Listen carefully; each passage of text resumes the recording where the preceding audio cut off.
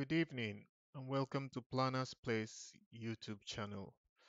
Today's video it's Primavera P6 and it's a question I answered on Reddit and I thought I should just create a video and share it just in case there's somebody out there who needs the same information. So this guy is looking for a way of reporting or producing a report that shows the details of baselines for different projects. So he's got multiple projects in a portfolio, and he wants to be able to like run a report that will show, okay, which baseline is being used for each project and which, you know. So he was struggling with it and posted the question on Reddit, and I did answer his questions, and which shows you can produce a report that shows the different details for a baseline for each project. So basically, what he's after, he's got this is these are sample projects that come with the default P6 installation. So you, assuming you've got this amount of projects and you want to get the baseline details for each one and put it in the report. So normally, what you do is to find the baseline details. Like you have to go to project, open a project, go to project, maintain baseline. You see this project has got two baselines, version 1 and version 2. Then to find out which one is assigned, you close it, you go to, so here you get some details about the baseline, the name, the type, the data date, the last update date. And if you go to project assign baselines, you see the project baseline is version 2. There's no primary, you just select current um, project as primary baseline, secondary none, tertiary baseline none. So, but he, instead of opening each project and getting this information, he just wants a report where he can just straight out of the box. He couldn't find it, but luckily P6 comes with allows you to do that. So if we go to reports, you can either click on the reports icon from the side here or tools reports. So you can choose, let's say it's not a cost and schedule. So let's go for this, say open project reports. Just group under project and WBS details. So I'm going to add a new report. Click on add on the right hand side, and this opens the report wizard. I say next. Now the subject area I'm looking for is project baseline. You have to scroll down. Project baselines. This is what I'm after. Click next. Yep, project baseline. Next. Now the columns to add.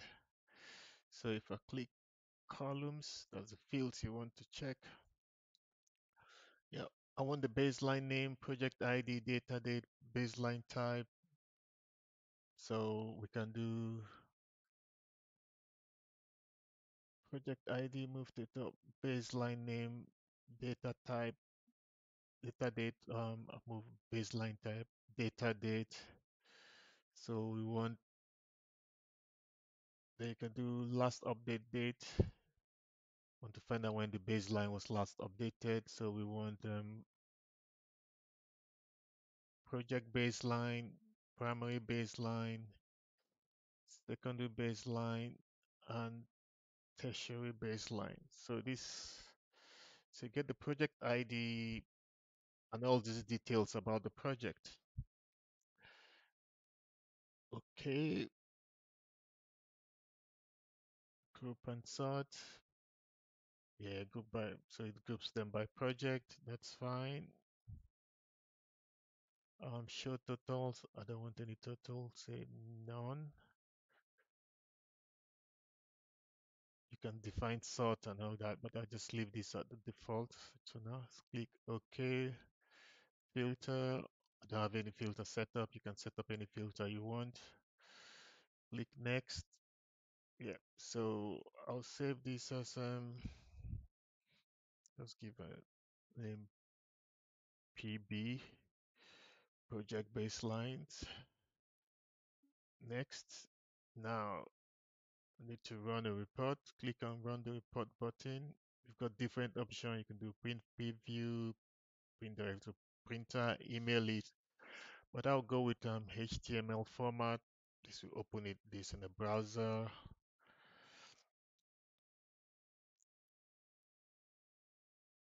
If I click on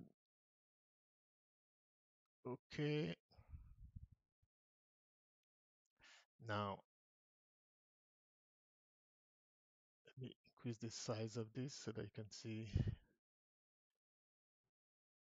So as you can see, it's generated the report with all the details I asked it.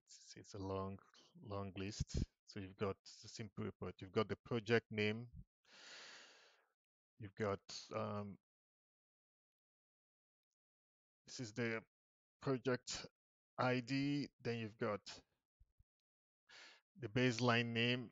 This one doesn't have a type of baseline defined. This is the data date when it was last updated. Is this baseline the project baseline? It's telling you yes.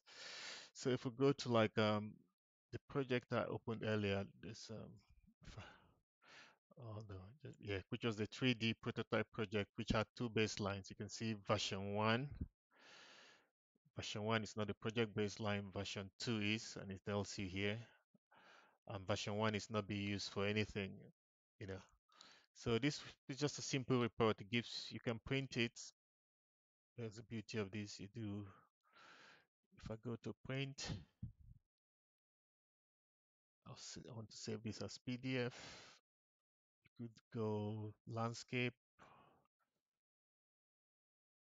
I think landscape looks better. Yep. Let's save the PDF.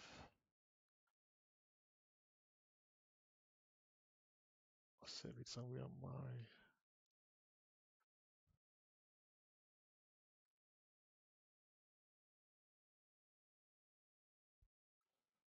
And if I open it,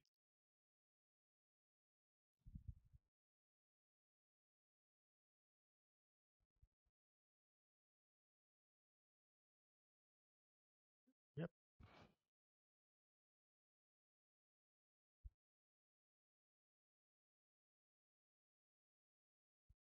Yeah, as you can see, it's just a simple report. Okay, so if you're happy with the printed report, the PDF version of the report, you just go back to P6, click on next, and it gives you the option to save the report.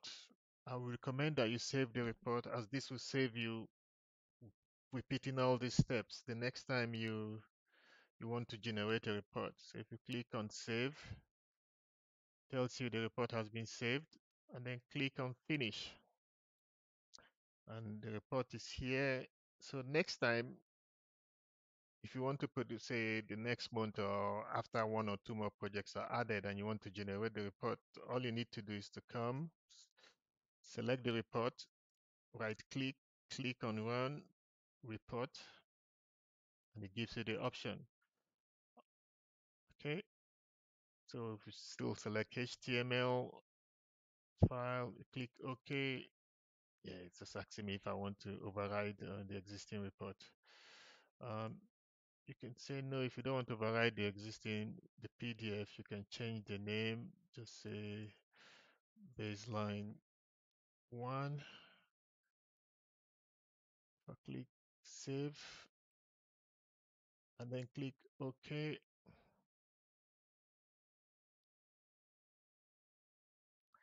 Yeah, if I zoom in, oh, yep, you see, just a click of a button and produces the report. You don't have to go through all the steps again. And that's it for today. Thank you so much for watching. Please do us a favor, tell other people about this channel and our website. And if you've got any queries or you're looking for a workaround in Primavera P6 or Microsoft project, give us a shout. You can reach us via our website, plannersplace.com, and we'll do our best to produce a video for you if we can. Well, thank you for watching and good night.